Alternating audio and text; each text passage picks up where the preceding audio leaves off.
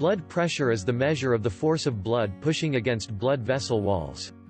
It is measured using two numbers. The first number, systolic blood pressure. It measures the pressure in your blood vessels when your heart beats. The second number, diastolic blood pressure.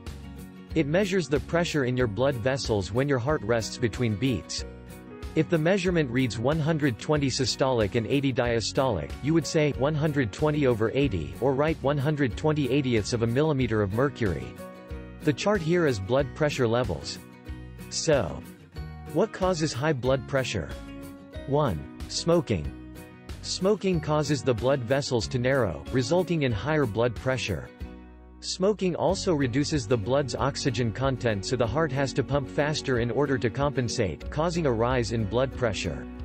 2. Overweight. Being overweight causes high blood pressure because the more you weigh, the more blood that needs to supply oxygen and nutrients to your body. Being overweight and/or obese can cause high blood pressure in a variety of ways.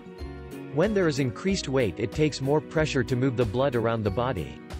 3. Physical inactivity. Lack of exercise, as well as having a sedentary lifestyle, raises the risk of hypertension. On the other hand, regular physical activity helps to lower blood pressure, control weight and reduce stress. 4. High salt intake. Eating salt raises the amount of sodium in your bloodstream and wrecks the delicate balance, reducing the ability of your kidneys to remove the water. The result is a higher blood pressure due to the extra fluid and extra strain on the delicate blood vessels leading to the kidneys. 5. Alcohol intake.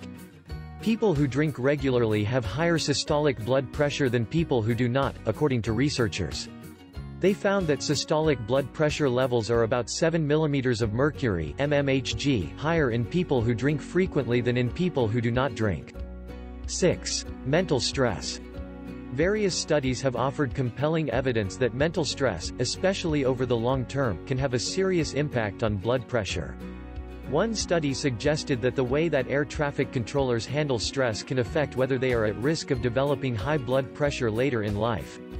Discover the program that best helped to lower your blood pressure, just from home.